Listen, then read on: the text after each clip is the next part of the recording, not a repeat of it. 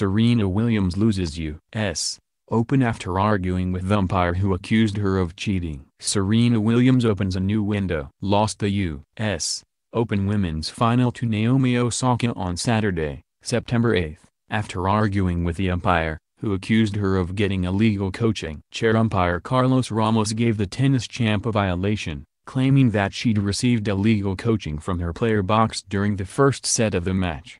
"I don't cheat to win, I'd rather lose," the 23-time Grand Slam champ, 36, told Ramos at Arthur Ashe Stadium in NYC, explaining that she'd gotten a thumbs up that was not coaching.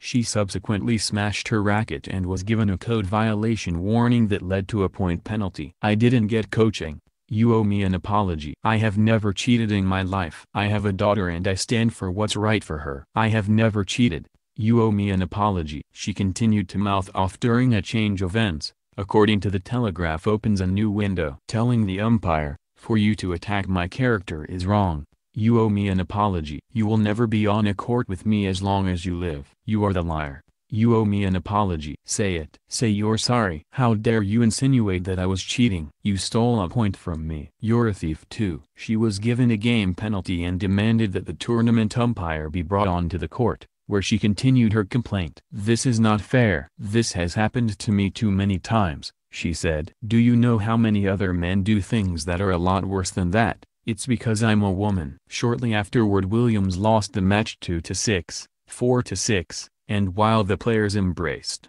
Williams refused to shake Ramos' hand. Boos could be heard echoing across the court and Osaka, 20, was in tears as the winner's presentation began and Williams put her arm around her.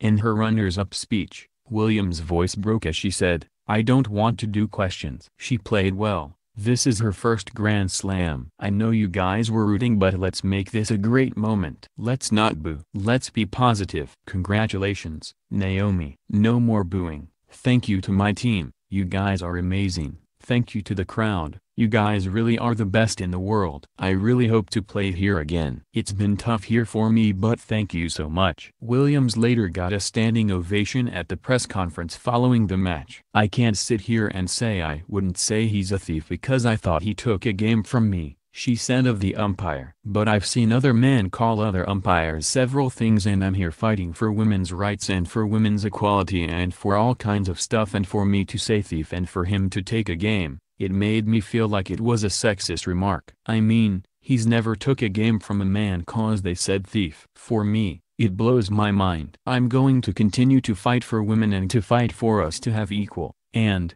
Ollie's, Cornet should be able to take her shirt off without getting a fine," she continued. "This is outrageous, you know, and I just feel like the fact that I have to go through this is just an example for the next person that has emotions and wants to express themselves and wants to be a strong woman. And they're going to be allowed to do that because of today. Maybe it didn't work out for me, but it's going to work out for the next person."